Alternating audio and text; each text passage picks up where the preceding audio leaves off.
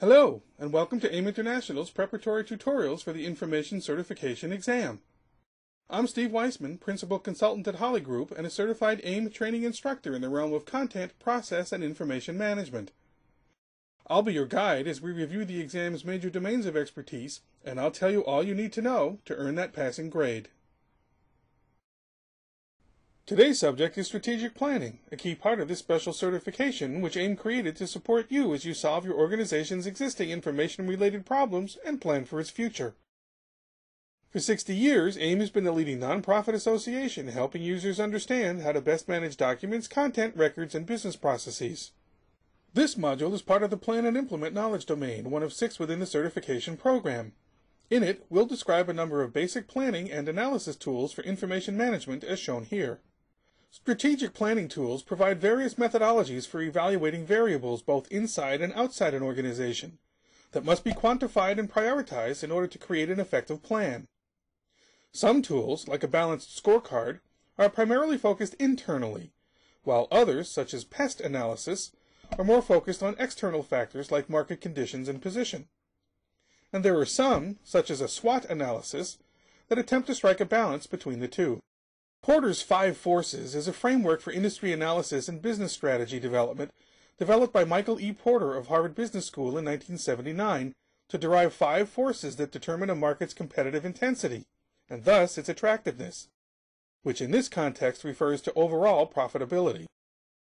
PEST analysis stands for Political, Economic, Social, and Technological Analysis, and describes a framework of factors an organization should take into consideration when seeking to understand market growth or decline, business position, business potential, and a future direction.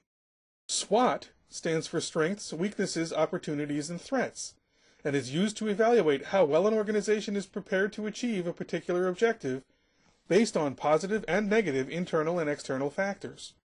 Popularized by Robert S. Kaplan and David P. Norton in the early 1990s, the balanced scorecard was designed to be a more robust general set of measurements that goes beyond the financials to capture the drivers of future value creation.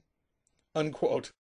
More specifically, it's predicated on the notion that organizational evaluations should encompass not only traditional finances, but also the likes of customer satisfaction, internal process efficiencies, and the ability to innovate.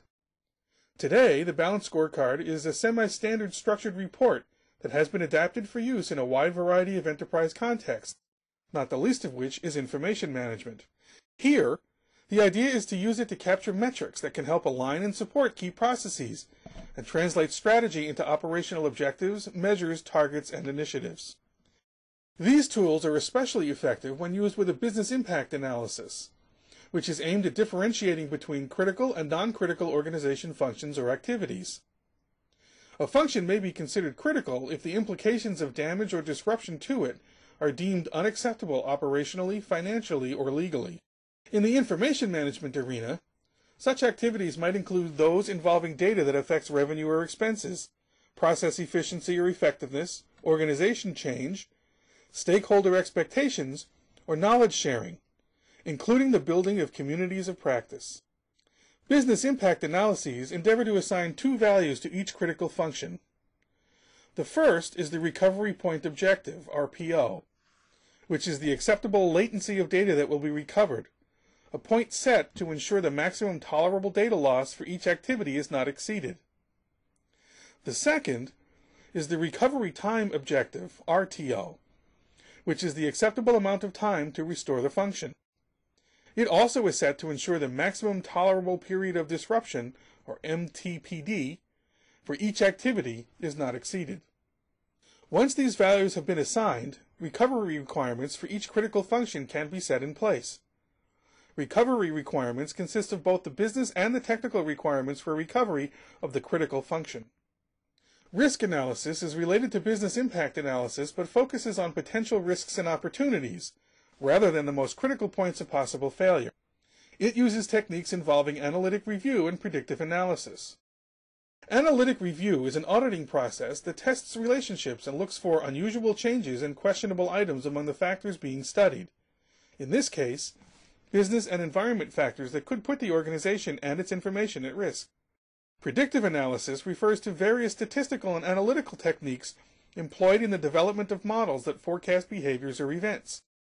Depending on the type of predicted behavior or event, these models can take on a number of forms, but they'll usually involve some method of scoring, like a credit score. Data mining plays a large part in this, as it's centered on analyzing data to find patterns, trends, and other connections. For instance, the likelihood a hurricane will destroy a data center in South Florida.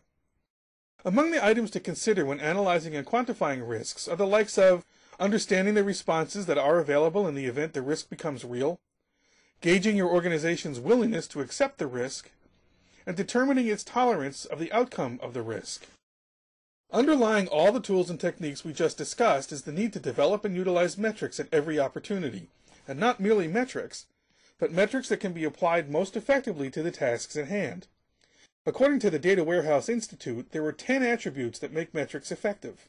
They must be strategic, helping an organization monitor whether it's making progress toward its goals; simple, ensuring calculations, targets, and what's being measured is understandable; owned, so that someone is held accountable for its outcome; actionable, so that corrective measures can be taken to improve performance; timely, so that action can be taken before it's too late; referenceable, so users can have confidence in the data; correlated, to ensure the metrics are driving desired outcomes; gain-proof, limiting the impact of potentially negative influences; aligned, to avoid undermining corporate objectives through diffusion of energy; and standardize, to promote consistent use throughout an organization. This module has described a number of basic planning and analysis tools for information management. Next, you may wish to review the one covering maturity models, technology trends, and internal IT impact analysis. The material you have just reviewed is part of a broader program of study that prepares you to take the Information Certification exam. This proctored test consists of 100 multiple-choice questions and is delivered electronically by Prometric. You'll have 2 hours to complete it, and upon passing, you'll earn a professional certification that's valid for 3 years. For more information, please visit www.aim.org/certification. Thank you.